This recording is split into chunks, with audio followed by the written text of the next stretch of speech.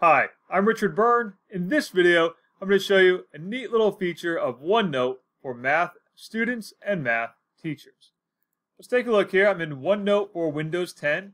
You can see I've written out my equation. What I'm going to do next is I'm going to use the lasso tool here in Drawings. I'm going to select it. Now I'll choose Math.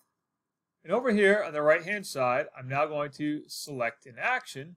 We'll say solve for B, and I can choose solution steps, and it will show me those steps that I need to take to solve this equation. Now I also have the immersive reader icon there that I can click on to hear these steps read aloud to me.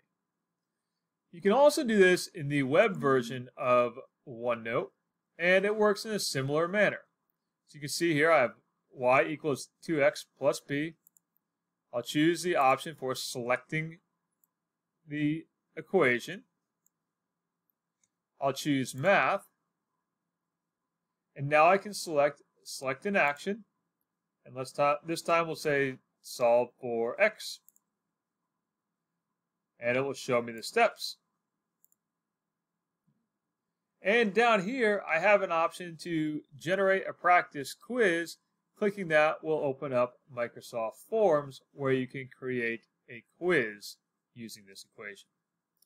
So that's how you can use the math tools that are built into OneNote to get some help with your math problems. As always, for more tips and tricks like this, please check out freetech4teachers.com or subscribe to my YouTube channel.